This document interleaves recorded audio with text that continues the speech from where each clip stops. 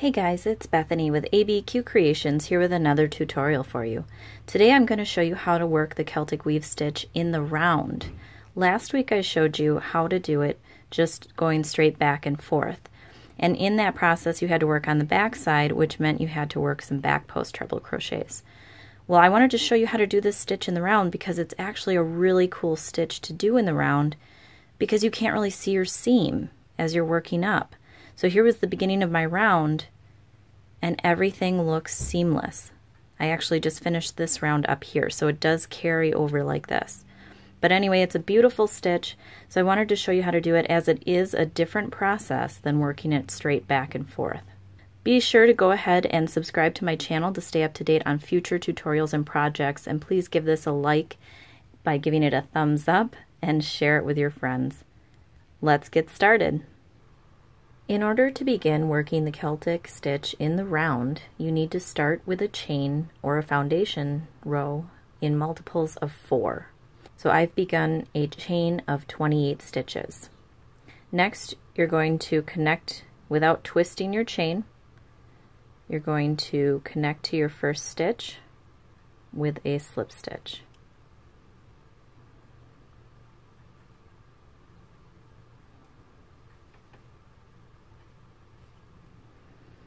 Now we're going to chain 2. Once you chain 2, we're going to double crochet. That'll count as our first double crochet. We're going to double crochet all the way around, so you should have 28 double crochets if you count your first chain 2 as a double crochet.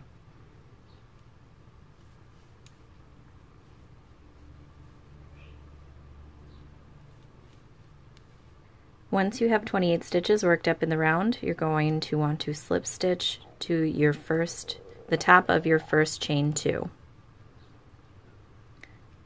Chain 2. Now we're going to do our treble crochet. So we're going to skip our first 2 stitches and we're going to work a treble crochet front post around this stitch.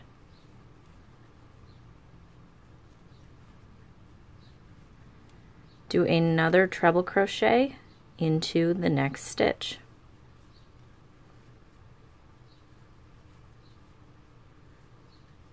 And now we have to go back and we need to work into these last 2 stitches that we skipped.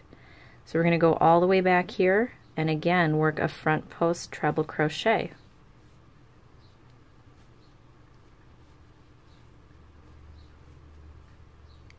Again, do another treble crochet front post into this next stitch, and you kind of have to search for it. It gets a little tricky, but it'll get easier as you work up your project.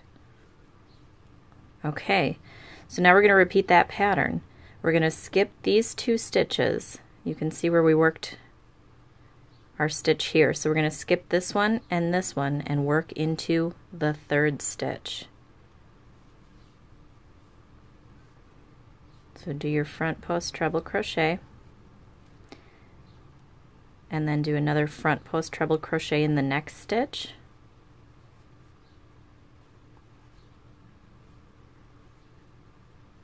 And then go back and work your front post treble crochet into this stitch here.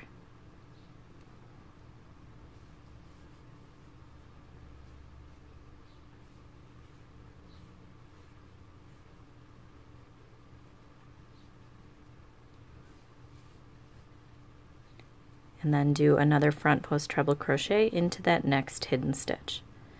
So that's how our pattern's going to go. Continue this until you get to the end of the row. I'm coming up to the last 4 stitches, so you can see this is where our chain 2 was. So we're going to work right before that. Again, we're skipping the next 2 stitches, and we're going to work our front post treble crochet, around this post.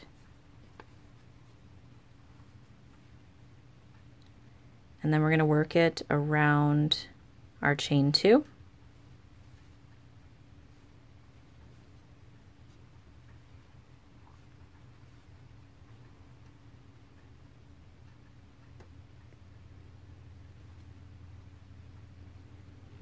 And then again going back to work those stitches that we skipped over.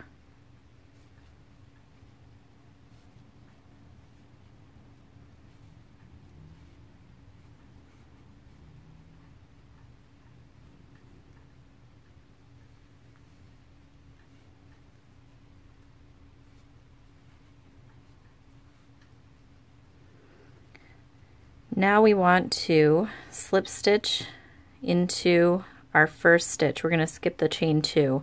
This will give it a more cleaner look if you slip stitch here instead of the top of your chain 2. So now we're going to chain 2 again. This row of our repeat gets a little bit tricky. What we're going to have to do first is we're going to start off with our front post treble crochet, and we're going to start into, we're skipping our first 4 stitches actually. So we're going to come way over here, and you're going to work these up at the very end of this round. So you're skipping these and you'll work into them at the end of the round. Okay, so skipping your first 4 stitches, we're going to do a front post treble crochet around the 5th stitch, and then do a front post treble crochet around the next stitch. These you kind of have to dig out a little bit.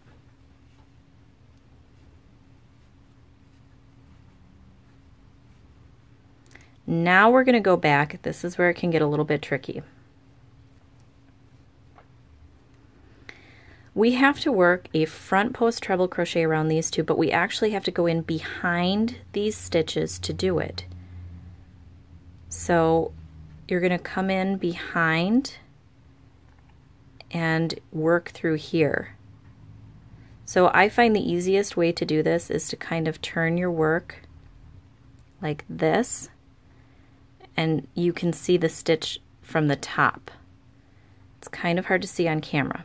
Let me see if I can get this through. So I insert my hook, and then I kind of turn my work so I can look at it this way and pull it up, and then I pull up a loop and then complete that front post treble crochet. So again, we're going to have to do the same thing for the next stitch. So you can see this is the one we're going to work into. We just worked into this one. So again, we're going to go behind these 2 stitches, and we're going to insert our hook here, and you have to pick it up so that it goes behind those first 2 front post treble crochets we did in the round. So go ahead and complete the treble crochet. And now you can start to see that it's taking form. We've got some going this way, and we've got this guy going this way. So again, I will show you how we do this. So we're going to skip these 2 stitches, and we're going to work into these 2. So again, we're going to do a front post treble crochet around this one. This is a little bit easier. And then we're going to work a front post treble crochet around this one, the very next one. Now we have to work our front post treble crochet around these 2 stitches, so we have to work in between here. So we're going to insert our hook down here and then pick it up. So we'll start our front post treble crochet, go behind this, but it's a front post treble crochet, so we need to pick it up from this side and pull up your loop just like so.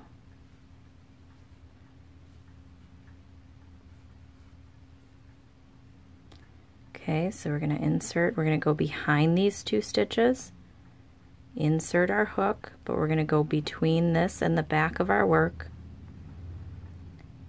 We're going to pick up this stitch and kind of bump it up a little so we can see what we're doing. Yarn over and pull through, and then complete that front post treble crochet.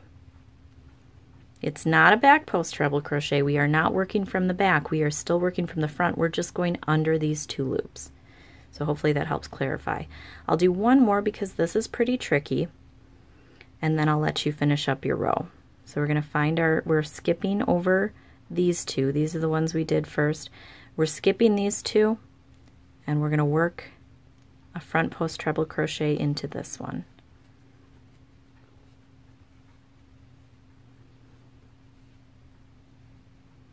Work one right into the next stitch,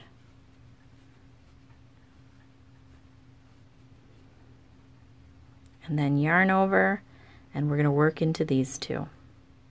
So come from behind, pick it up so you can see what you're doing, and complete your front post treble crochet.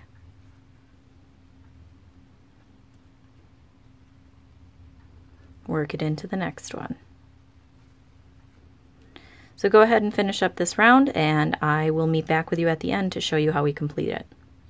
So now I'm coming up to the end of the second round, and you can see that here is my chain 2, and then you can see the very first 2 stitches that we skipped and that we want to work.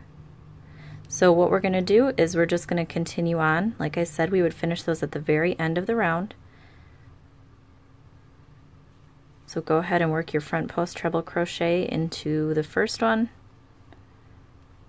and then the second stitch of this round.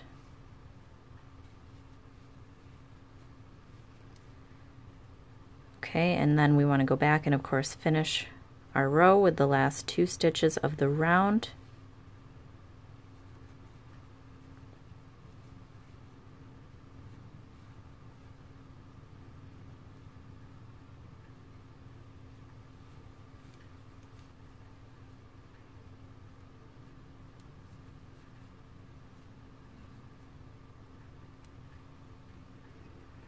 So now again you can still see that chain 2, and we want to slip stitch into the first treble crochet that we made of the previous round, chain 2,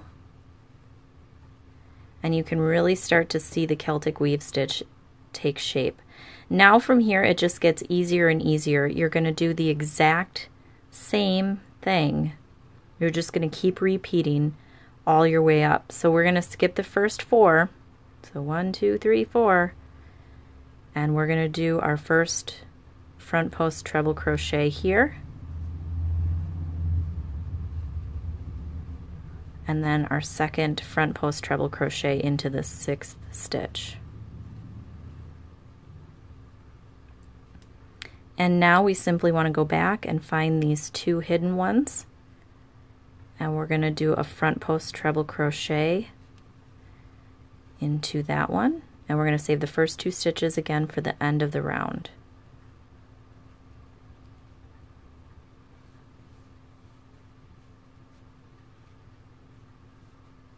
So go ahead and repeat that all the way around, and then I'll meet you back for the final row of the repeat.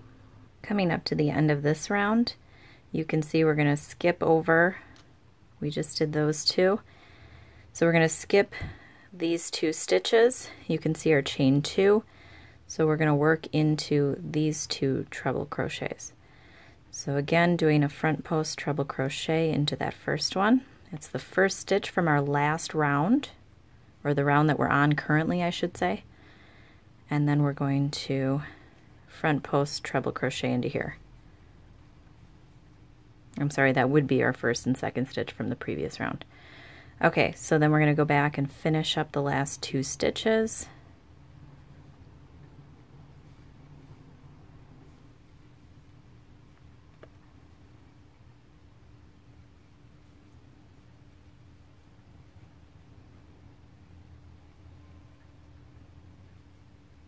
And you can see that chain 2. So you can either work around both of them, which I like to do just to kind of hide it, or you can just work around the first one. Totally fine.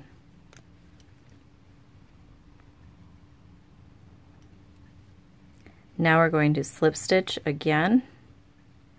We're going to go to slip stitch into the first treble crochet that we have here. Chain 2. And you're just going to continue repeating the last 2 rounds. So again, we're going to skip, you're always going to skip those first 4 stitches. And so in this case then, we're going to do our first front post treble crochet right here into our 5th stitch,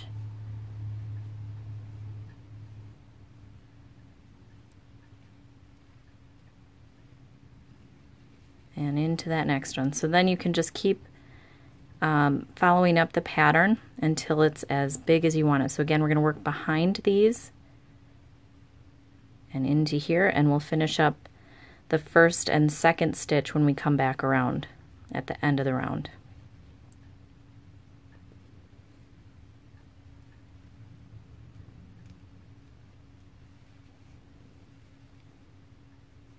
So that's how you work the Celtic weave stitch in the round. I hope this helped, guys. If you have any questions or comments for me, please leave them down below. I'd love to hear what your thoughts are on this. If you have any other projects you'd like to see, let me know. And please subscribe to my channel to stay up to date on all of my current projects. Thanks, guys. Have a wonderful day.